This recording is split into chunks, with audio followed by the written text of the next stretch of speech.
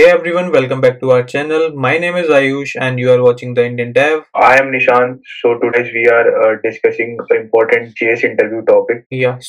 Like this is the series of polyfills in JavaScript. So this is the particular video where we are going to discuss about the polyfills, that what is polyfill and why it is required, why it is like having so much of hype in the interviews. So in this particular video, we will be discussing about polyfill only.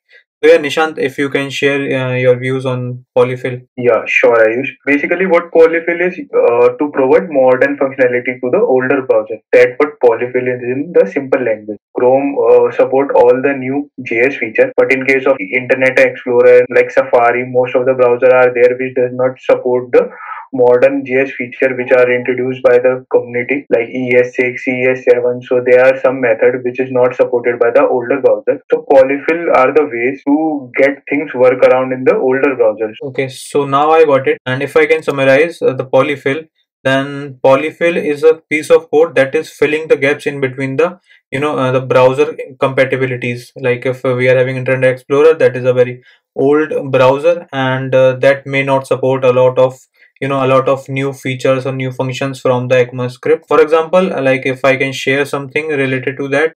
So if you will go on this, MDN web docs, that is the documentation for JavaScript methods and everything.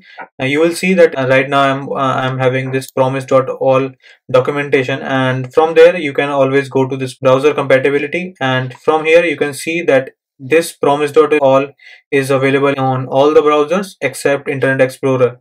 So in case like if we want to run our code that is containing this method promise.all, in that case we need to write the polyfill of promise.all so that our code can be can run smoothly on Internet Explorer. So Nishant, if I will say that like why this is in so much hype, why interviewers are asking this topic, then the only reason I understand is just to know that how much you know about the methods, right? Yeah, because if we are introducing like some kind of a library, so basically these are introduced to reduce the developer effort.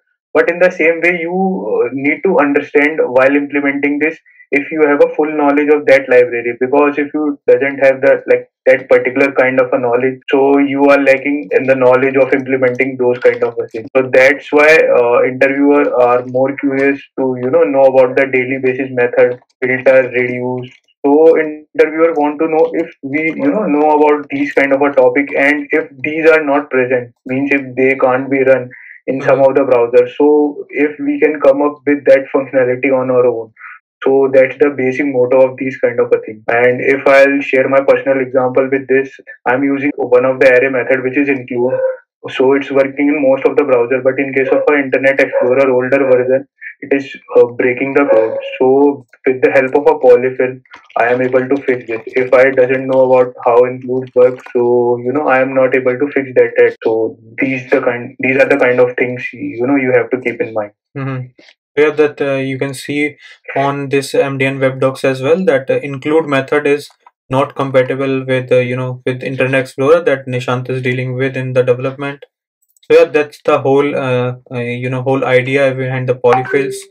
And I believe now you understand that the simplest definition can be a code that can fill the gaps in between the browsers of JavaScript. And yeah, that code will be considered as the polyfill. If I just wanted to use the filter method on any array, so in case if the filter is not accepted with any of the browser, then in that case I just need to create another method that can be that can be my filter or something new filter, so that I just need to create to fill the gaps in between the browser, and that will work absolutely fine. So yeah, I believe everyone now knows about polyfill. I hope you guys understand polyfill properly. If you guys are having any doubt, you can comment it out in the comment box. And apart from that, like if I will write the code of like my filter, so it will be providing the functionality of filter to the older browser.